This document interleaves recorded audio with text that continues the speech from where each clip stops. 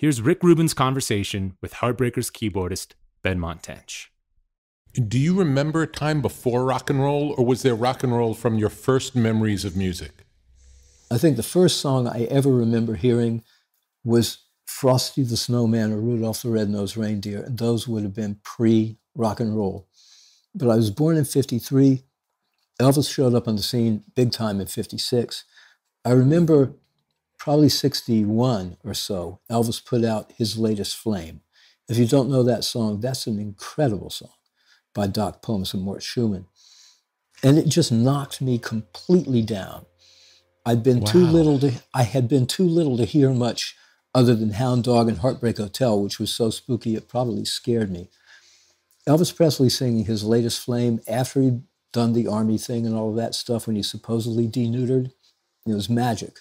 And I was so moved by it as an 8 or 9-year-old kid. And whatever was coming on the radio at the time was mostly pop music, but I still liked it. I liked the Fleetwoods, I liked the sad songs, I like all of that. But something about the Beatles just blew it all out. And I think there were bands in Gainesville before the Beatles hit, but as soon as the Beatles hit, I was in Panama. My father was working for the State Department briefly. The Beatles hit America when I was in Panama. I came back in late 64. Everybody had a band. I had a band. We weren't any good. But my mom said when we moved houses, she said, the little kid across the street, the 12-year-old boy across the street has a pair of drums, and I know you like, and you loved piano since you're born. Why don't you go introduce yourself? And I kind of dragged myself over to introduce myself to this kid, Sandy. We put a band together, and then Sandy, 5 years later, was helping carry gear for this band called Mudcrutch, and he told me all about them and dragged me out to go see them play. And that's the first I saw Tom play and Mike play. I'd seen Tom hanging around the music store when I'd go loiter, but I never met him. And so, isn't that wild? Small world, amazing. What were your first impressions of Tom when you saw him at that first Mudcrutch show? First Mudcrutch show, they were so good, but something about Tom and Mike stood out, even from Randall Marsh on the drums and Tom Ledden on the rhythm guitar, or on actually second lead guitar, and Petty was playing bass. When they came out to the booth where I was sitting illegally in this nightclub, because I was probably 17, you were supposed to be 18 or something, they came from like whatever couldn't have been a backstage in the Astro Lounge in Lake City, but they came toward the booth where I was sitting with my friend Sandy, and Tom and Mike, there was just something going on. Now the whole band was great, and Randall, the drummers, who I was taken with immediately, they were so good, that 4-piece band, but Tom and Mike come down, it's like, whoa, and they were totally nice, but there was always something warm but intimidating about Petty, you know. And so I was just a fan. I followed them around. Well, my friend Sandy would say, they're playing here, they're playing there, they're playing a fraternity party. And it's like, okay, I guess I'll go pretend to be a member of the fraternity.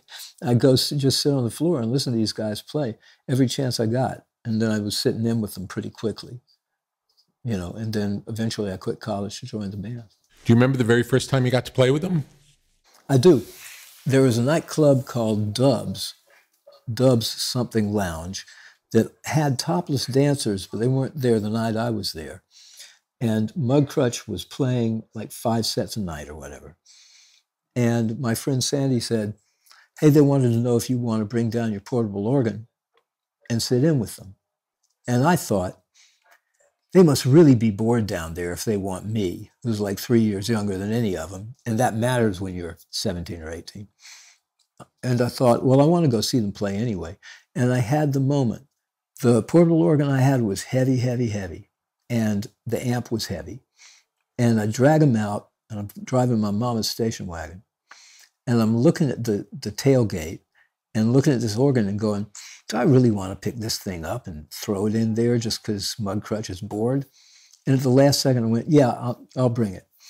And I brought it, and I got there, and I went in, and they were just playing songs that I could either follow or I knew from whatever records they were.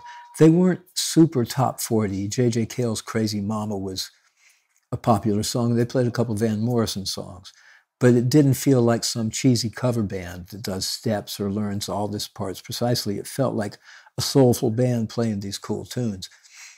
And I fit playing with them immediately. And they were pretty clearly enjoyed the way I was playing. And they said, you know, we're playing the University Auditorium this weekend. You want to come and play a song or two? There's a piano there. So I did that. And then whenever I was home from college for a year and a half or so, I'd sit in with them. You know, come home for the summer, play in the band all summer. And from the first time I sat in with them, it was just fun. It was just really natural. It was really great. Plus, like I said, I was a big fan. So it's like, oh yeah? Really? These guys were my heroes. They were my heroes. So cool. Yeah, so cool. Do you think at that point they imagined that this was a serious thing that they'd be doing, or do you think it was just something they would do for fun at this point in time? They were dead serious about it. That's what they were doing. And I wanted to be a musician, and I was in college as an art student, and because John Lennon went to art college, and that's where he met Stu Sutcliffe, and the Beatles were born. So I was literally in art college waiting to find a band. And I didn't find it in New Orleans where the college was, but I found it back home on break. And Tom in particular, Mike too, had the drive and ambition to go, wait a minute, there's somewhere beyond Gainesville. Come on, let's do this. Bands get record deals and make records with real companies, not just pressed on their own label and financed by a guy who owns a pepper farm in Bushnell, Florida. God bless him though. So yeah, it was serious business because music was everybody's life. All you do is go over to any of your friends' houses and they'd put on a record. And I'd go to Tom's apartment and I'd put on the new Todd Rundgren record, which was incredibly psychedelic, a little too psychedelic in ways. And he'd put on a Graham Parsons and Emmylou Lou Harris record, Grievous Angel, and say, have you heard this? Or they'd play the Ziggy Stardust album. I'd go, no, this ain't the one. Hunky Dory, that's the Bowie record. And we just play things back and forth at each other and learn stuff and get excited. So music was always life. It wasn't just some passing fancy. How different was the world pre-Beatles to post-Beatles for you guys? I don't know about for them, because I met them, you know, this is like, when I sat in with them, was probably 7 years into the Beatles. It would have been 70, I think. So the Beatles broke up. But everything exploded, and the songwriting was mysterious and gorgeous. It was really deep. People say the world went to Technicolor. And I remember color. I remember that the world was beautiful and magical and strange before the Beatles came, but really it went 3D or 4D or something when the Beatles hit. It's amazing. And I was only 10. You know, if you're like 13 or 14 and in junior high school going into high school, that really must have been something for like Tom and Mike and everybody. It was the best thing. It was the best damn thing. 1964 through 1966 or 68, the quality of music that was showing up was another level. Can you remember other artists or particular tracks or albums where it was just like the world stopped for you? Like really the ones that changed your life? The first time I heard Aretha, whatever it was, whether it was Think or Chains or Natural Woman or Never Loved a Man, whatever it was that came on the radio that was Aretha, that was a stop time thing. Those Muscle Shoals cats combined with Aretha Franklin.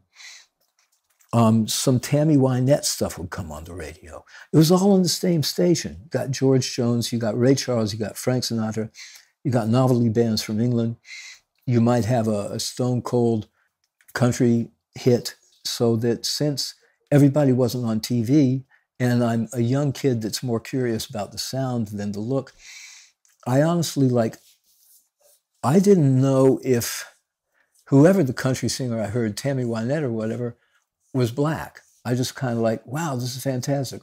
Or honest to God, if Aretha was black, honest to God, I just was listening and hearing this and going, this is bloody amazing.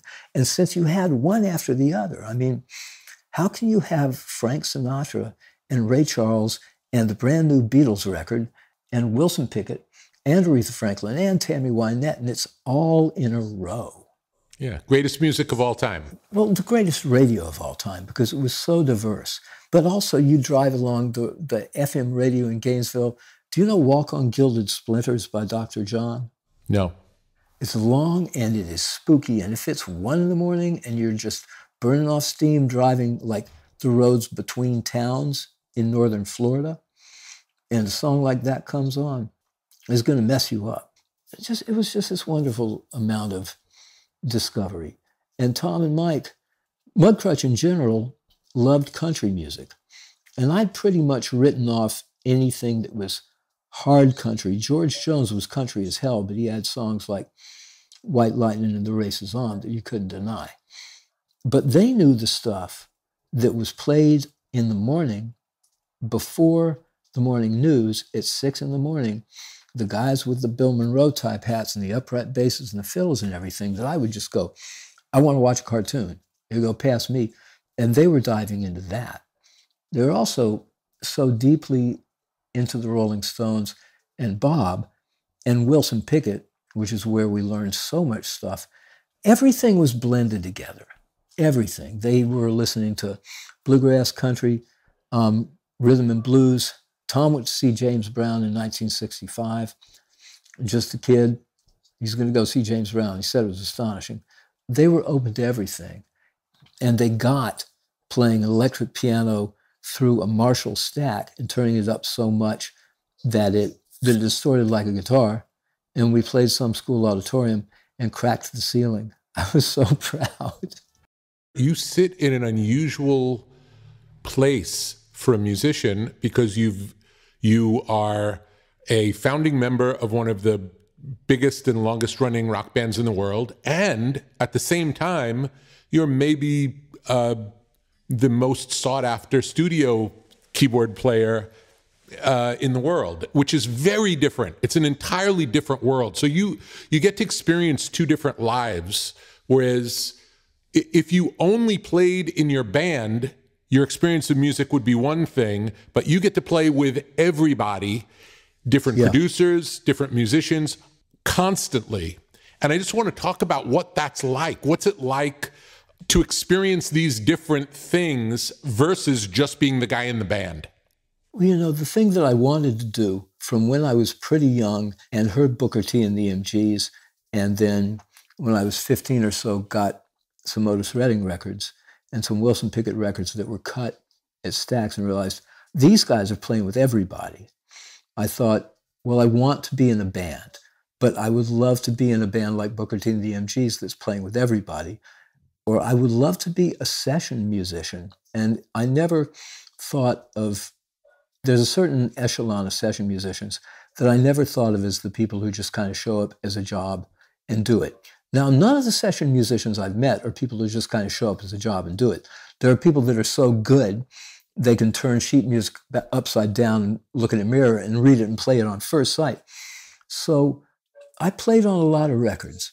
I had a good run that I'd love to do again, of playing with all sorts of diverse people, and maybe I can. And you learn so much, but also the band was very insular and didn't know anything except our world and a couple of our friends who were really cool musicians. And through Jimmy Iovine, I found myself really in the Los Angeles session world, because he invited me along to a Dylan session he did, and Bob said to me, come back. And he had me work on Stevie Nicks' first solo record, and I met a whole other group of session musicians, and I guess they spread the word, said, hey, you should check this cat out. But the best thing was always learning that, oh man, I'm not good enough to be in this room. I better really listen up and step up. But imagine yourself, you're in a room with one of Bob Dylan's greatest bands, David Mansfield and everybody, Keltner and Drummond, holy moly, and across the room is Bob Dylan singing a song. And I'm just like, I'm in the deep end, I better learn to swim. And I met all these wonderful people. James Gadson, who's just the drummer for all time, him and Keltner and Ringo and Watts, I got to play with all these cats. And it's not a feather in the cap thing. It's simply a life experience. Like, do you want to, stand on the highest peak, not in order to tell people you did it, but in order to have your breath taken away? Yeah. And that's what that's like. Was the Dylan session your first non-Heartbreaker No, I'd done a few professional before. session? Friends would call me up to do something. But for the first few years of the band, Tom would not let us play sessions. So maybe the first bunch of sessions I did that had any consequence were maybe Dylan and Stevie. Amazing. Talk a little bit about the difference in playing with different people. What's inspiring about playing with someone different than who you normally play with? The inspiring part is usually if the groove is really cool. The best part is if you don't have to think. But it's also really good if you go into a room and you're challenged to play with somebody and you can't quite, and it takes you a while to find your way in. But your job is to find your way in. So you might find a band with a bass player that you can't really see where he's coming from, but you have to be with him because you're part of the rhythm section. And you find your way in. You might find a drummer who has an entirely different feel than you're used to. And you have to go, how do I slot with this? I learned one really cool thing from Danny Korchmar on the first, not the first day, but when we were working on the Dylan record. He said, listen, if somebody tells you to play a part and you think it's really stupid and you're sure, and the producer's like, no, play this part, it's what I want, don't play it. Because that's the stupid part on that record. Even if it's a hit or whatever, that's the stupid part on the record. And you're going to be the guy that played the stupid part. Nobody's going to know that the producer held a gun to your head and made you play the stupid part. So it's like, if you don't think it's good, don't play it. And you can lose gigs that way. If you're sitting in a room behind a Hammond and a Vox Continental, and Bob Dylan, the background singers are all to your right, the brilliant background singers are all to your right, playing percussion and singing. And across the room, you see Jim Keltner, and Tim Drummond's next to him. And there are these great guitar players like Danny Korchmar and Steve Ripley and Fred Tackett around the room. And Bob Dylan is teaching you a song, and the song is Every Grain of Sand or whatever it is. And the piano player was great too, Carl Pickard. Man, it's like you're at a concert by your favorite musicians, but instead of being in an audience, you're standing in the midst of them. Wow. Yeah. And you don't really know the songs so well. It's an amazing moment of discovery, being in that room and it sounding good, and it just like, it's almost like it's playing through you, It is playing through you. And the thing about the sessions with Keltner that time was that it was kind of like a sculptor will tell you that you chisel away at the marble and the figure will reveal itself. And when it's totally revealed itself, that's what happens. And we would play the songs and they would slowly appear. They'd become themselves. In any session, and that's true with Bonnie Raitt, it was true with the Replacements. It was really hard for me to figure out what Paul Westerberg wanted. But I think I got it. I liked what he played better than what I played. Henley would always challenge me to go farther and farther and farther and farther and farther and farther. No, you can do this, but it's not there yet. To a perfectionist level that to me, I'm like, Don, your rough vocal was better than any of the ones that are perfect. But that's how I am. To going to the other extreme where you just go play and you don't analyze. And it's just straight up rock and roll, which is what Mudcrutch was, and which is what some of the Heartbreakers stuff was. We'd fine tune, we'd zone in, but it was just this feeling of joy and depth and sorrow and high in the physical sense, like you're lifted.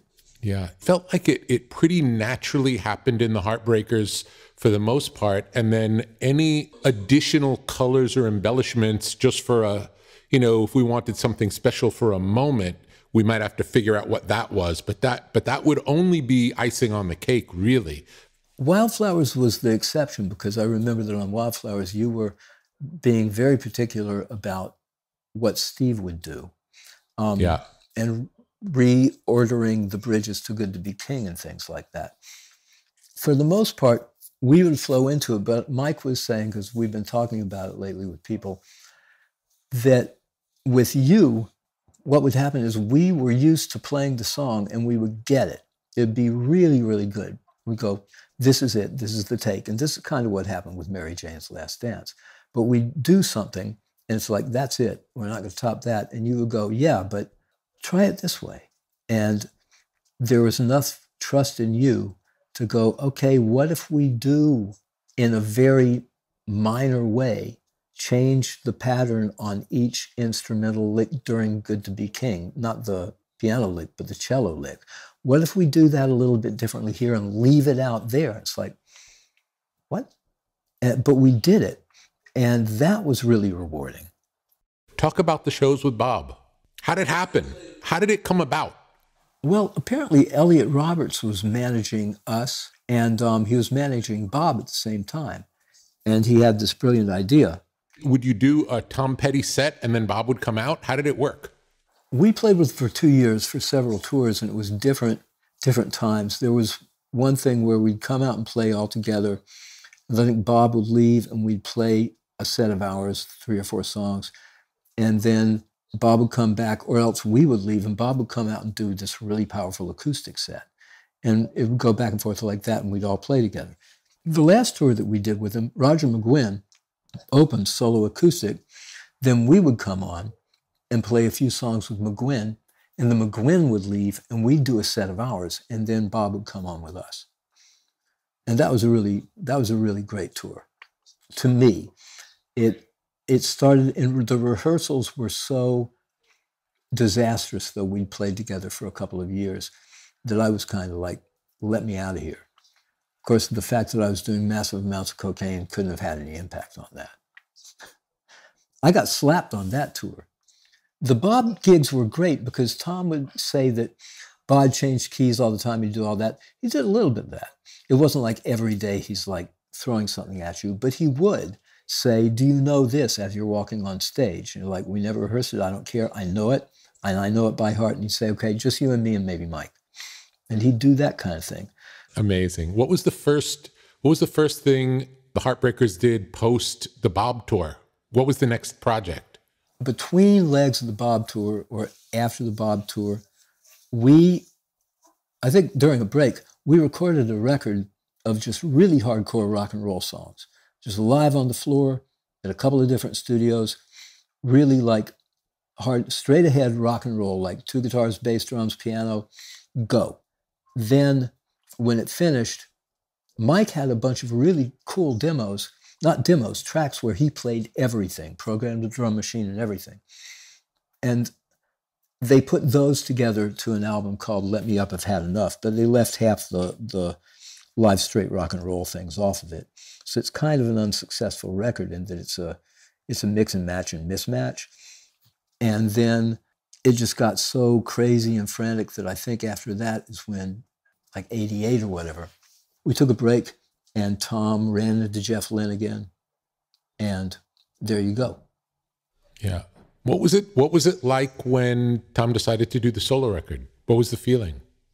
Well, for me, I was really hurt. I didn't know he was doing a solo record.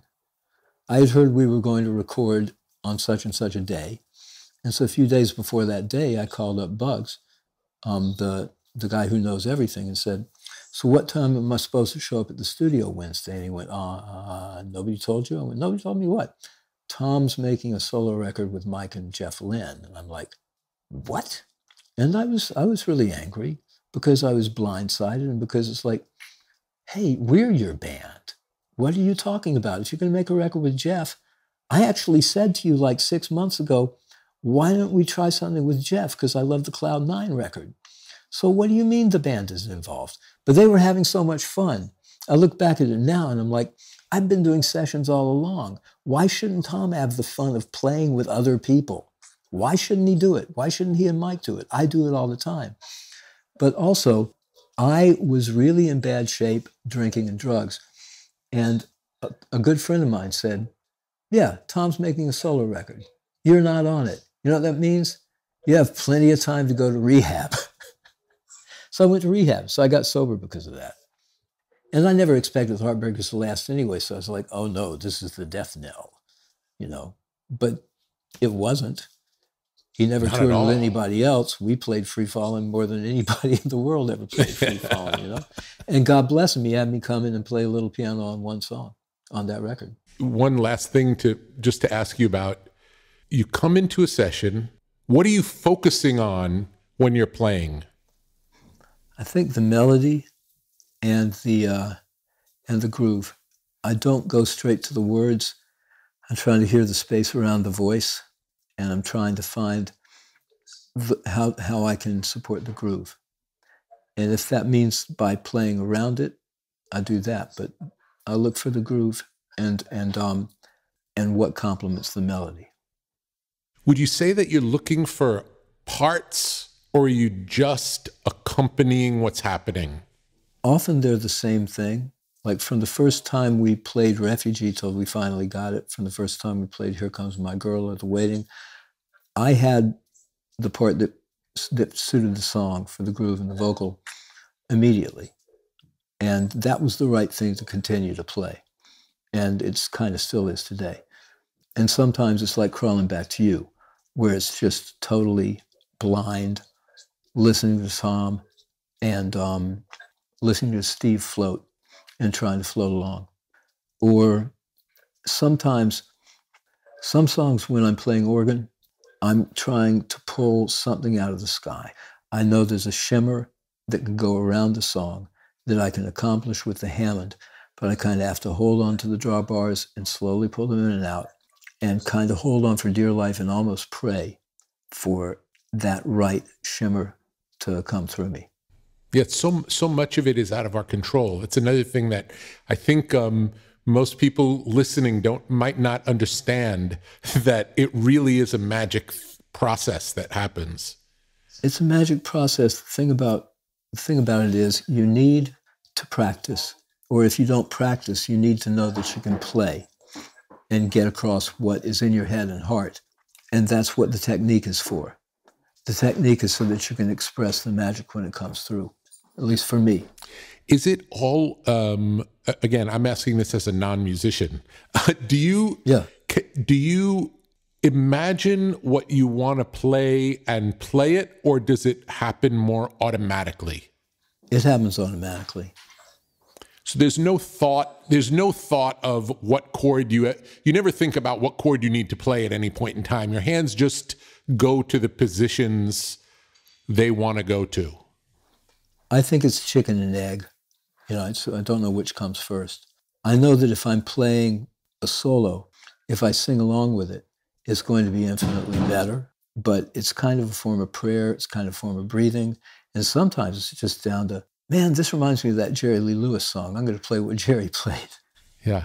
You know, it's instinctive, but it doesn't mean it's not learned over the course of, I've been playing since I was probably 8, and I'm 67. So over the course of whatever that is, 59 years or whatever, every time I listen to a record, every time I play the piano, every time I do anything, it's going to go into it. You know, it's a write-off for research, tax write-off, records and films and stuff like that. And it's actually not bullshit, because it is going to seriously impact the way that you make the music that you make. Films you see, not just for the score, but for the visual texture that will come through the music. Records, because of the space you'll hear, the groove you'll hear, the sound you will hear, or just the fact that you may not notice any of that, but it will have an effect on you, just as how your day is going, just as when you're worried about the people up in the hills where the fires are, you know, that all goes in there. And if you're a really gifted, blessed, and brilliant person, then what's going to come out is what comes out of Little Richard or Bob or Aretha, you know, or Tom. Johnny Cash, the experience that I had with you with Johnny Cash, it can't be conveyed. And you want proof that it's a prayer? The way you make records is a form of prayer. That. But so is Good Golly Miss Molly. and so is Heartbreak Hotel. Absolutely. It's all a form of prayer. Absolutely. But if your ears are open, if your eyes are open, and that's the whole thing, Jesus was he who hears, who can hear, let him hear. Who can see, let him see. You don't have to be Christian. You don't have to go to any kind of religion to understand what that's doing. It's all in front of you. The pain and suffering of your fellow man, it's all right there for you if you let it in. And man, there's a lot of static. At least I got a lot of static that tries to keep it away. But when I play music, and when I play music with the people that I am somehow supposed to play music with, the people that are especially blood, like the Heartbreakers or Mudcrutch, then I'm halfway there.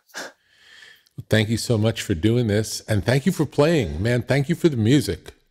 Well, thank you. Jeez, Rick. I love you. It's great seeing you. And I will see you soon, and hopefully we'll be in a studio together soon, making something fun. I love you too, Rick. I'm really glad to see your face, and I would just love to let's just hang out, shoot the shit, and make some music.